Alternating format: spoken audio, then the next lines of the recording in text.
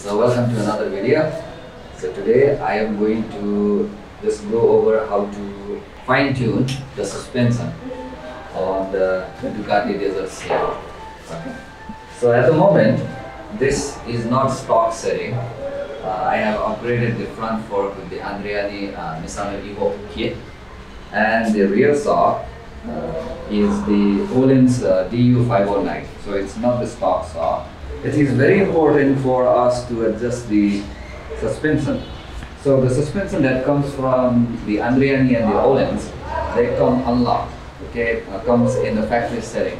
So which might not be perfect for your personal riding experience and your riding style. So first thing first, what we need to understand are some of the stuff like preload. Okay, if you can see that. Then we have the compression, and then we have the rebound. These are very important. First thing you can check is the preload, then comes the rebound, and then you need to ride to figure out the compression as well. So at the moment, we also need to understand the rear, suspension travel of this bike. So for the Ducati Desert Sled, it's 200 millimeters. 200 millimeters. Basically, preload is the amount of weight that you have on the spring. It's like you can think of it like air mattress, So the more air you have, the mattress is more stiff, right? And it doesn't go down. And if the air mattress has less air, then it's going to sag all the way down. If you're sagging too much, it's not good, it's not comfortable, right? Too much air on the air mattress, then again it's going to be pretty hard and bumpy, so not good. So we want that air mattress to be 1/3 of what the rear suspension travel is. Okay. So first thing, we're going to calculate the preload in the stock form. Okay, so I have some aluminum foil. It doesn't need to be the aluminum foil tape. You can take any kind of other tapes that's lying around. So what I'm going to do is place it somewhere, somewhere in there, X. Okay, so I'm just going to measure the length from here all the way to the rear motorcycle hub. Okay, to measure the length.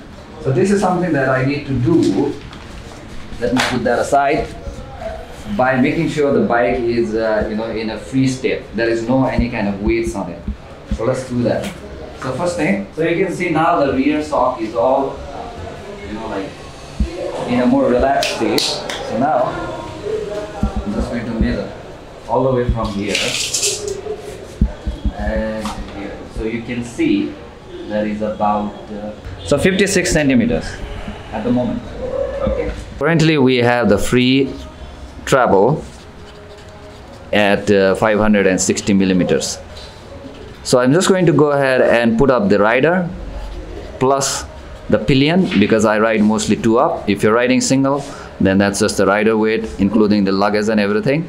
All right, let's see. Okay, so we have the rider. All right. Okay, so you can see we have the rider as well as the pillion.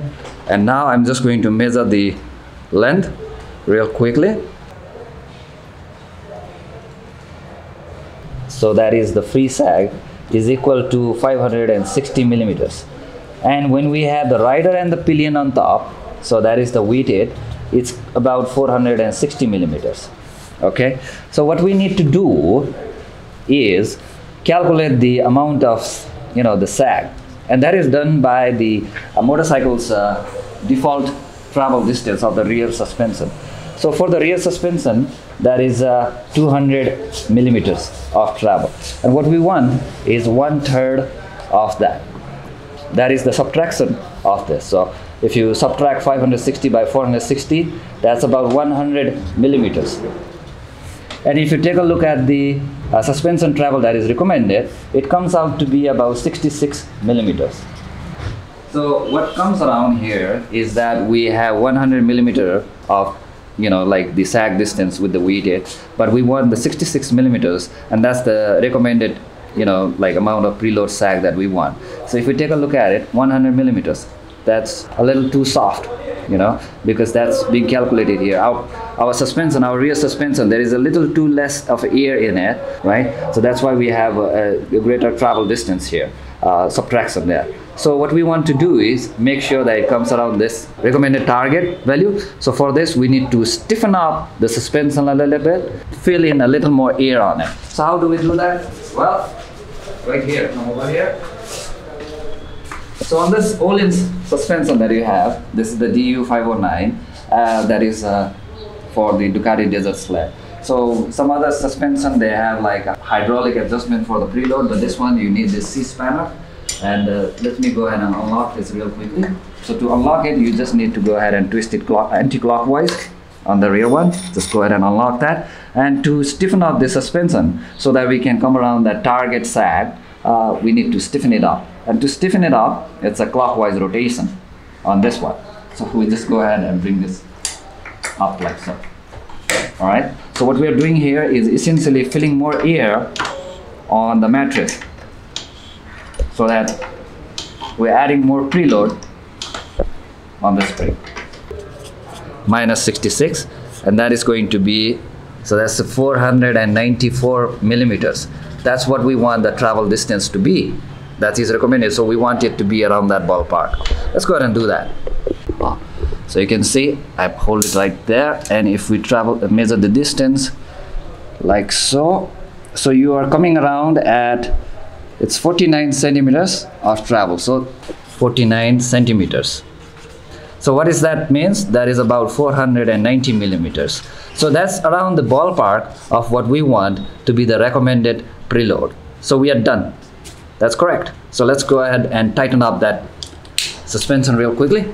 So now that we have set the preload adjustment, it's now ready for the road as recommended. So I'm just going to lock it and rotate this clockwise to tighten it, like so. That's it. There you go. That's it. That's all you need to do. So there you go. That's done. The preload is set for this bike with the rider and the pillion. So once again, like I said, if you're riding alone, then that's your wheel. If you're riding two up, that's going to be you and your pillion, including the luggage, if you're carrying all the weight, including the fuel as well, you know, to set the preload. Now that we have adjusted the preload, it comes to rebound adjustment. Okay, so once the preload has been set, we do the same thing for the rebound adjustment. So if you take a look at it, this is the rebound adjustment, and this is the preload, the compression. Okay, so for the compression adjustment, I need to go ahead and take on a ride for that, but rebound is something that you can fix, you know, like have the bike in the default static position. So what we want to do is make sure to unlock the rebound damping. What is rebound damping? Is basically when the spring compresses, it releases as well, and that sudden force of release, how much damping you want of the release of that spring, that's controlled by the rebound. Very important. Put it all the way. So by default, the factory setting, you know, you have this rebound, it's going to compress like so.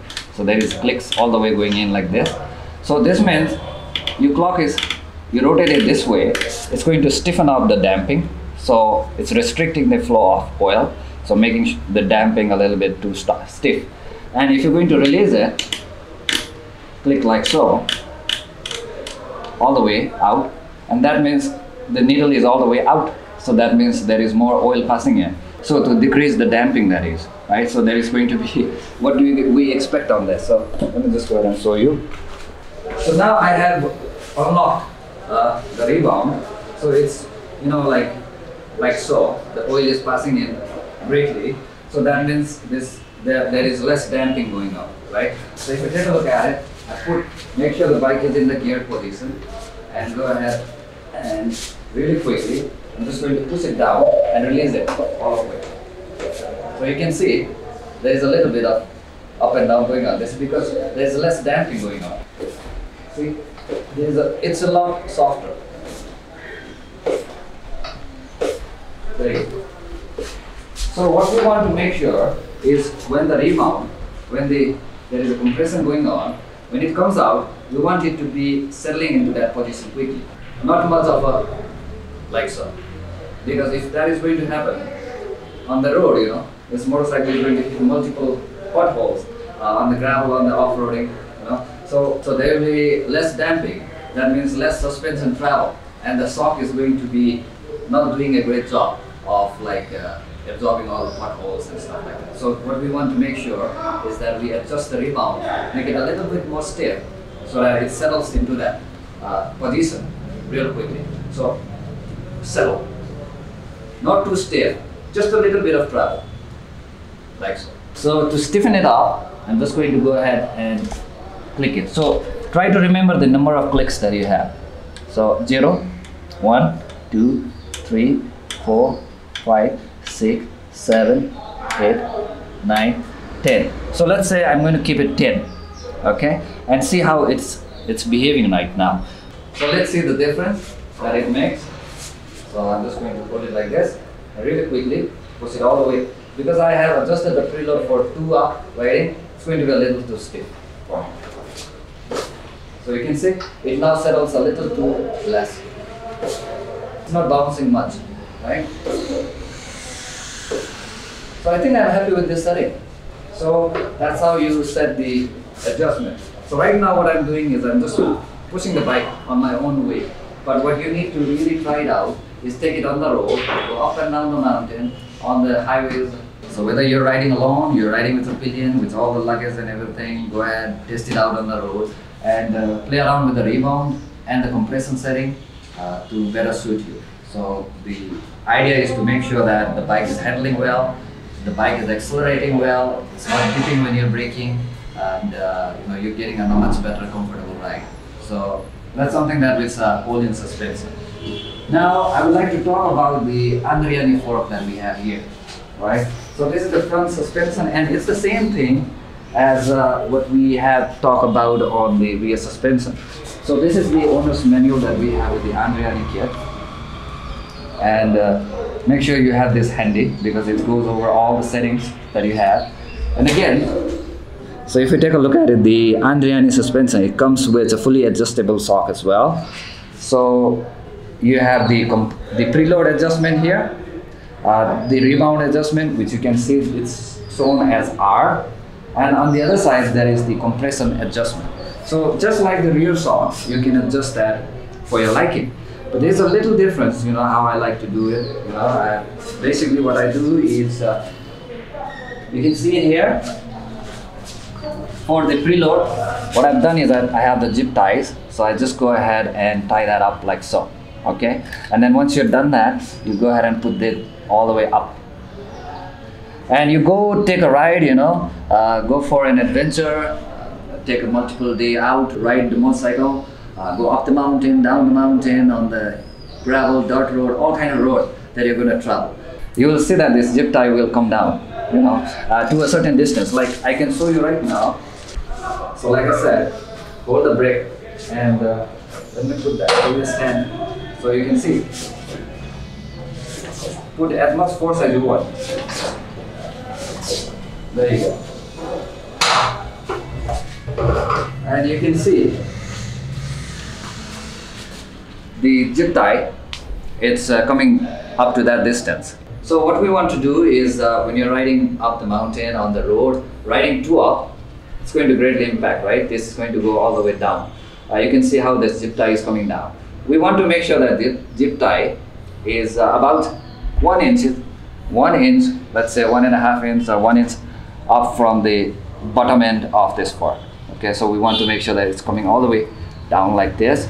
When you're riding this motorcycle, you want to make sure that this zip tie always, it's the maximum that it travels is up to that. You don't want it to go all the way down like this, and that means you're bottoming out. Your suspension doesn't have enough travel, it's too soft, the preload is too soft, it's bottoming out, and you're gonna notice that on the bumps.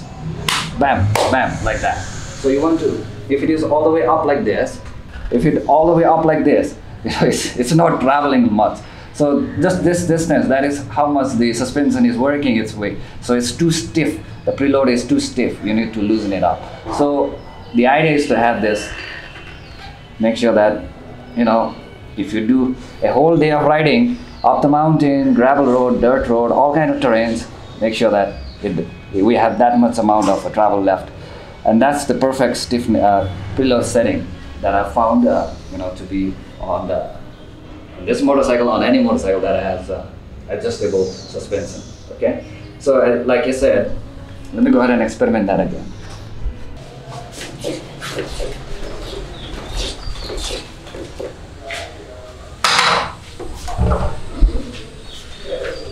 So what we see here is that's the travel distance. It's too stiff at the moment. So to loosen it up, you can go ahead. I have this wrench, adjustable wrench. So let me just go ahead and unlock it all the way to make it soft. And you do the same thing on the other side, unlock it by rotating it counterclockwise, anti-clockwise. And this means we are softening the preload. Unlock it all the way out. You can see that's the distance that we have, right, with the preload. Now it should go further down because the preload is much less stiff. Well, we are softening it up. So let's go ahead and do that. So you can see that this zip tie has come all the way down from that distance to this distance. So with my hand force alone, it's coming all the way down there. But to better assume the position of this zip tie, you need to take a day trip. Take a mountain road, gravel road, dirt road, any kind of road, and see how far this goes. Like I said, if it goes all the way down, the fork is bottoming, so you need to stiffen up the preload. If it is all the way up like this, the suspension is too stiff, so it's not traveling. So that's how I make the adjustment. Just like the rear suspension, we can adjust the rebound and compression on this as well. So for this fork as well, just like the rear suspension, we can adjust the rebound with this Allen wrench. So you put it in there, like so. And like I said, the anti-clockwise is softening it up, clockwise is stiffening it up. So if I just put it all the way like this rebound is too soft now. So that means you're going to see a lot of up and down movement, bouncing around. Push and release, like so. So based on that, again, just like the rear suspension, we want the rebound to be acting, compress, comes back and settles, comes back and settles. We don't want like so. That's going to be too much soft. So basically you just go ahead and rotate it clockwise, like so. So it's just that there is no clicks on this fork, so you just assume it and find a good position and try to play around with the suspension. So you can see, now it comes to damping position and settles much quicker. That's how you adjust the rear shock and the front suspension.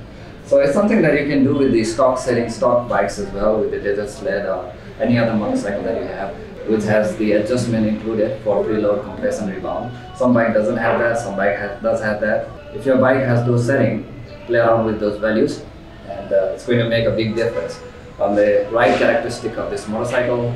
So yeah, thank you for watching and see you in the next one.